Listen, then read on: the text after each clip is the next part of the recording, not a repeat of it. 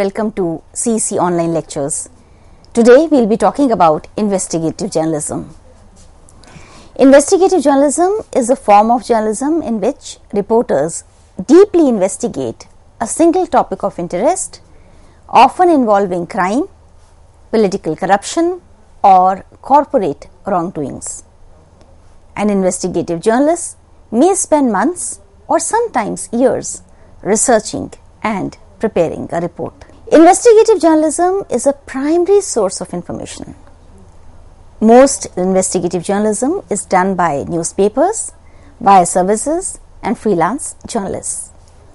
Practitioners sometimes use the terms watchdog journalism or accountability journalism.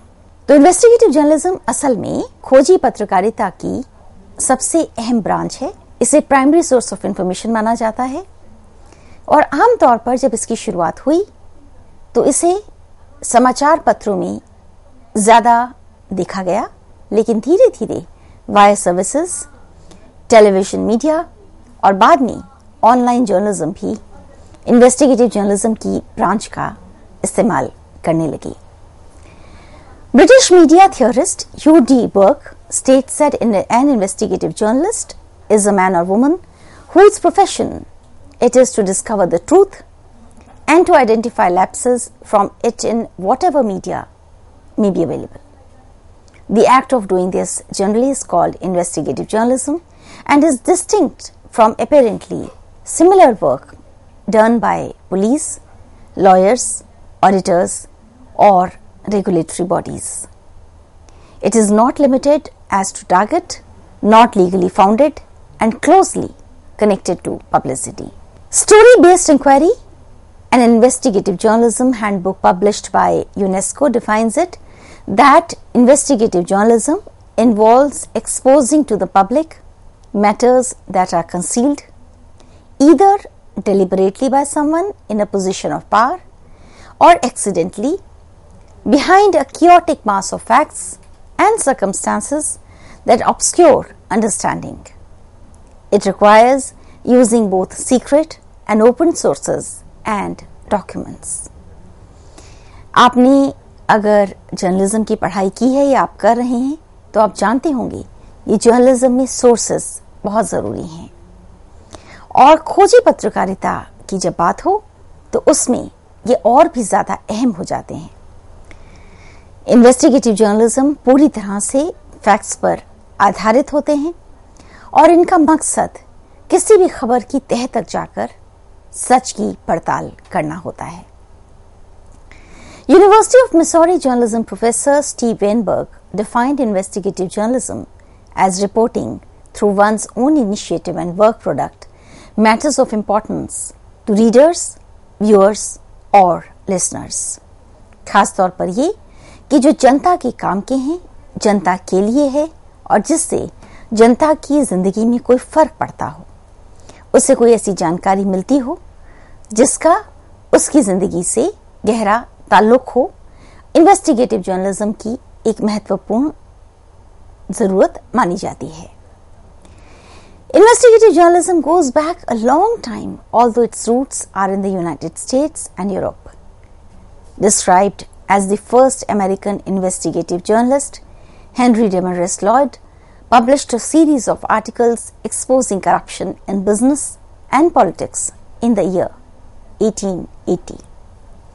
These articles included the story of the Great Monopoly, the political economy of $73 million.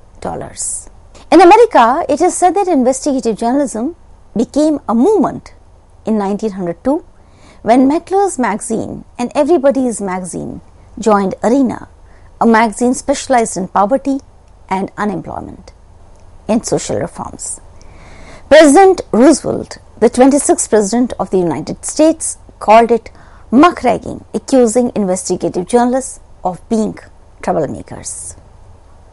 Nonetheless, he responded to the demand for investigative journalism by initiating legislation to tackle some of the issues raised in the articles. Some of the notable legislations were the Meat Inspection Act of 1906 and Pure Food and Drugs Act of 1906. Since then, Investigative journalism has had its ups and downs and successes and of course failures. One of the best known cases of investigative journalism is the Watergate scandal that led to the resignation of the US 37th President Richard Nixon in 1974. The investigations were carried out by two Washington Post reporters, Bob Woodward and Carl Bernstein. इस पूरी घटना को, Watergate scandal को आप अगर पढ़ेंगे तो आपको अंदाजा होगा कि इन्वेस्टिगेटिव जर्नलिज्म कितने विस्तार के साथ और कितनी शांति के साथ, कितने मुश्किल से साथ और चुनौतियों के बीच की जाती है. The evaluation of investigative journalism does not translate into a continuous historical narrative. Rather, it can be described as a cynical evaluation that is dependent on particular circumstances and conditions that relate to the media institution, the journalist, the political, economic and social conditions at the time. In the 80s, investigative stories used to be far and few between and remained restricted to small pockets like towns, cities and states. In 1982, the Statesman formed a team of investigative journalists called Insight Team. This team brought out a series of articles on the misuse of public funds. During this period, the Times of India carried a lot of investigative reports about the nexus between politicians and criminals. However, it was the Hindu which stole the show with the investigation of the notorious Bofors case involving sales of Bofors guns to India. It took almost 3 years of painstaking investigation to bring out this report. The investigative reports published by the Indian Express and the Hindu on the Bofors gun scandal are landmarks in Indian journalism. असल में उस समय इन दोनों अखबारों ने जिस पत्रकारिता को सामने लाकर एक प्रतिमान कायम किया, उसे आज भी जर्नलिज्म की पढ़ाई में एक बहुत महत्वपूर्ण जगह दी जाती है. However, it was during this period that sting operations became popular, like the 1992 expose of the infamous Bombay stock scam by Sucheta Dalal. Later, Tehelka gave a new dimension altogether to investigative journalism and also raised the issue of ethics and means used in doing investigative stories. TV channels contributed their own part by coming out with so-called sting operations. Sting operations असल में investigative journalism की एक बहुत दूसरी शाखा है.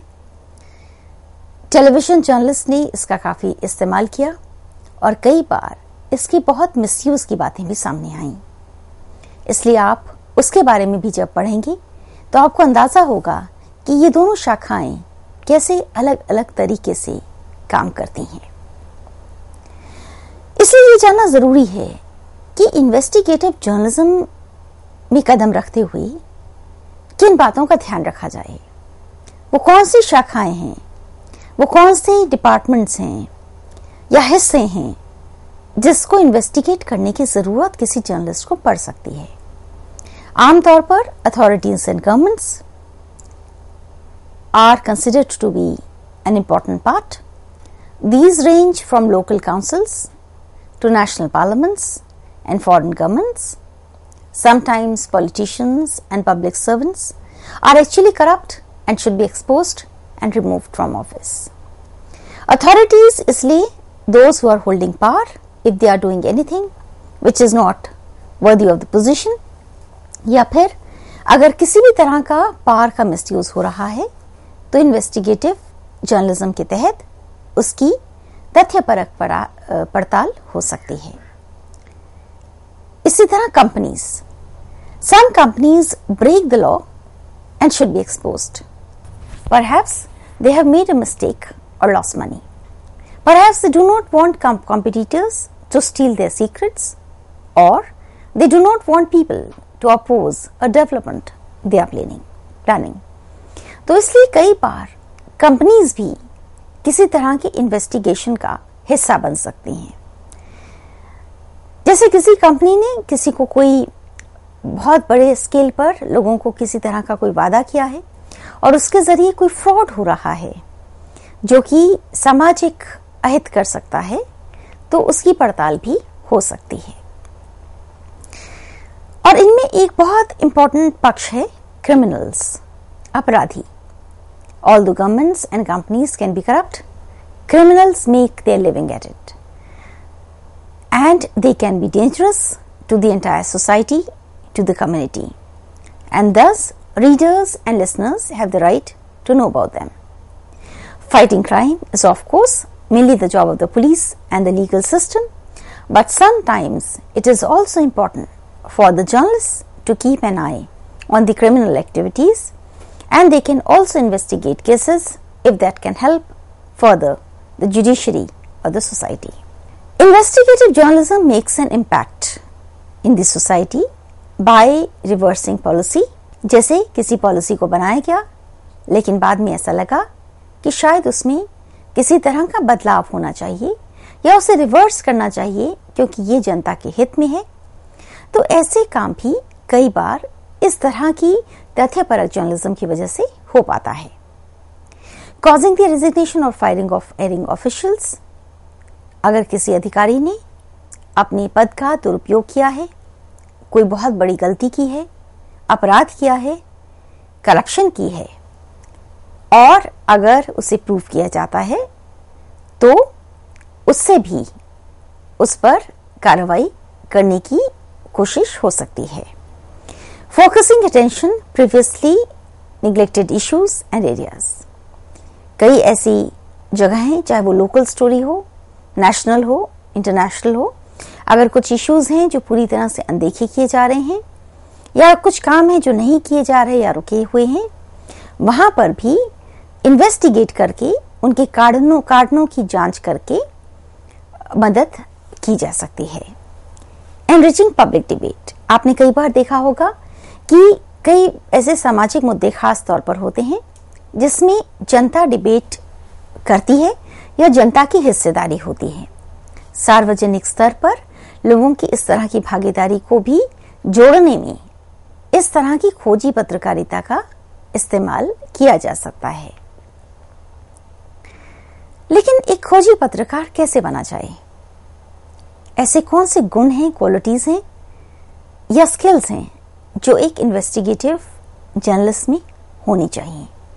सबसे जरूरी है इंटरव्यूइंग स्किल्स, क्योंकि आप जब तक किसी को ठीक से सवाल करना नहीं जानेंगे तब तक वैसे जवाब भी आपको नहीं मिल पाएंगे जिससे आप अपनी खबर को फाइल कर सकें। ये भी एक अपने आप में बहुत बड़ी विधा है। 3 तरह से तैयारी की जाती है इंटरव्यूइंग के लिए: pre interview, during interview and post interview. Interview से पहले रिसर्च, पूरी जांच पड़ताल, उस पर पढ़ाई, उस पर नोट्स, बैकग्राउंड की जांच, और उसके बाद इंटरव्यू। इंटरव्यू के दौरान सही और सटीक सवाल, जवाबों में से सवाल निकालने की विधा का आना और उसी के आधार पर इंटरव्यू को आगे बढ़ाना।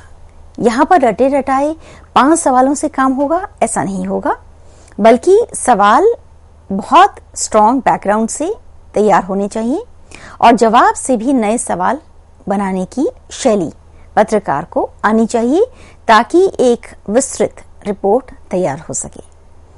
इसी तरह ये भी जरूरी है कि रिपोर्टर में सुनने की एक आदत हो और वो सही बात को सुने, सही तरह से लिखे ताकि मिस रिपोर्टिंग ना हो। और फिर post reporting, post interviewing stage. Interview होने के बाद उस पूरी इंटरव्यू को जोड़ना और उसमें से जरूरी बातों को निकालना और फिर पूरी सोच और समझ के साथ एक गंभीर स्टोरी को फाइल करना। ऑब्जर्वेशन, ये भी जरूरी है। आप जो काम कर रहे हैं उसे ध्यान से देखना, जिन डॉक्यूमेंट्स को आपने देखा उसे ठीक से पढ़ना और उसमें से पड़ताल करते हुए खबर पर काम करना।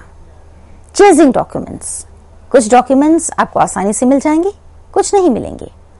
आपको उन्हें चेज करना होगा, ढूंढना होगा, निकालना होगा और फिर उन्हें गहराई से पढ़ना होगा ताकि आप जो रिपोर्ट फाइल कर रहे हैं उसमें कोई गलती ना हो। An alert mind to recognize story ideas and important facts which people are trying to hide। और इसीलिए कहा जाता है कि जो बताया जा रहा है वो तो है पब्लिक रिलेशंस और जो छुपाया जा रहा है वो है असल में खबर। तो इन्वेस्टिगेटिव जर्नलिस्ट का ये काम है कि जो चीज जनता के हित में है लेकिन उसे छुपा दिया गया है और जनता को अधिकार है उसे जानने का, तो उसे ढूंढने के लिए वो अलर्टनेस के साथ काम करे और पूरे कंस्ट्रक्टिव माइंड को रखते हुए काम करे, अनबायस्ड तरीके से काम करे।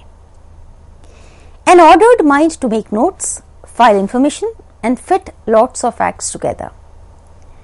असल में ये इस तरह का काम सिर्फ 5 W's और 1 H का नहीं है, उससे कहीं आगे जाकर बहुत सारे डॉक्यूमेंट्स को खंगाल के खबर को तराशने और तलाशने का काम है। इसलिए नोट मेकिंग बहुत ही केयरफुली करने की जरूरत है, इंफॉर्मेशन को एक साथ जोड़ने की, जरूरी बातों को बाहर लाने की और जो काम की नहीं है उसे छांटने की कला भी पत्रकार को आनी चाहिए। Patience to keep digging for information. Investigative story एक ही दिन में नहीं हो सकती, वो लंबी प्रक्रिया है। आपने देखा वाटरगेट स्कैंडल, उस स्टोरी को करने में कितना लंबा समय लगा, वो फोर्स उस पर काम करीब 3 साल तक हुआ। तो पेशेंस चाहिए, संयम और सब्र चाहिए। जो आप पढ़ रहे हैं, जान रहे हैं और बहुत से लोगों से बात कर रहे हैं, अलग अलग अधिकारियों से बात कर रहे हैं और एकदम निचले स्तर पर जाकर, जमीनी स्तर पर जाकर लोगों से जो आपका संवाद हो रहा है उस सब को जोड़कर बहुत पेशेंस के साथ इन्वेस्टिगेट करना होता है। Good contact through the society, ये जरूरी है कि आप जिस सोसाइटी में मूव कर रहे हैं वहां आप लोगों को ठीक से जानते हो ताकि आप उनके संपर्क में आकर ज्यादा जानकारी को लेकर अपनी खबर को बना सकें।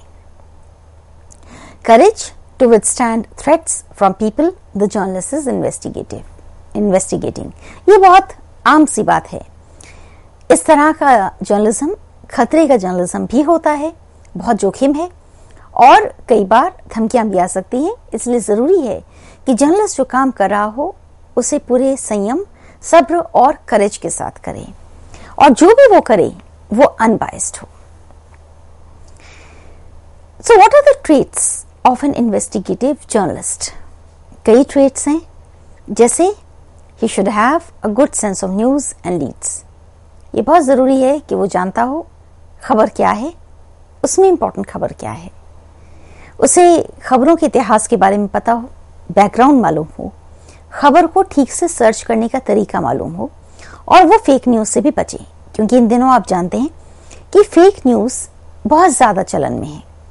इसलिए जो जर्नलिस्ट इन्वेस्टिगेट कर रहा हो उसे पूरी तरह से फैक्ट्स आधारित रिपोर्टिंग करनी होगी। He must be analytical and organised, क्योंकि आपके पास बहुत सारे नोट्स होंगे, बहुत सारी किताबें होंगी, बहुत सारे डॉक्यूमेंट्स भी होंगे, तो आपको उन्हें ठीक से एनालाइज करना होगा, उसका विश्लेषण करना होगा और उसे ऑर्गेनाइज करना होगा ताकि जब आप स्टोरी करें तो एक प्रॉपर वर्ड लिमिट में प्रॉपर साइज की स्टोरी को आप अंजाम दे सकें। The journalist must be motivated by high journalist ethics and morals. ये बहुत जरूरी है। एथिक्स के बिना जर्नलिज्म नहीं चलता।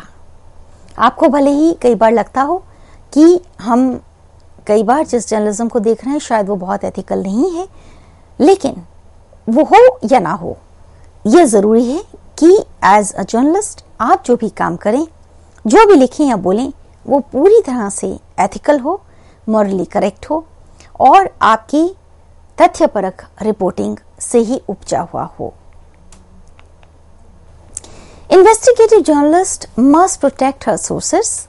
अगर किसी सोर्स ने कहा है कि उसकी आइडेंटिटी को गुप्त रखा जाए, किसी को ना कहा जाए, तो उसे उसको प्रोटेक्ट हर हाल में करना चाहिए, क्योंकि अगर वो उसे प्रोटेक्ट नहीं करेगा तो वो सोर्स हो सकता है आगे से कभी भी कोई खबर ना दे।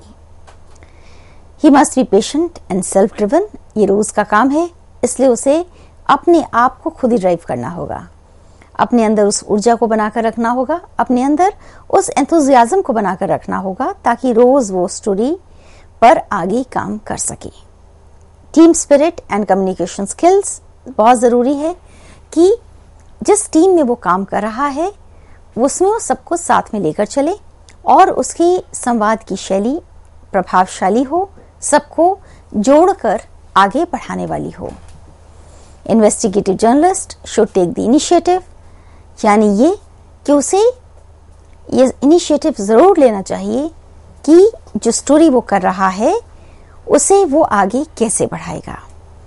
अगर कोई ऐसी खबर है जिसमें उसे लगता है कि इसे एनालाइज करना चाहिए, इन्वेस्टिगेटिव करना चाहिए, तो उसकी पहल उसे खुद ही करनी होगी। आज हम बात कर रहे हैं इन्वेस्टिगेटिव जर्नलिज्म के बारे में। ब्रेक के बाद हम इस बात को आगे बढ़ाएंगे।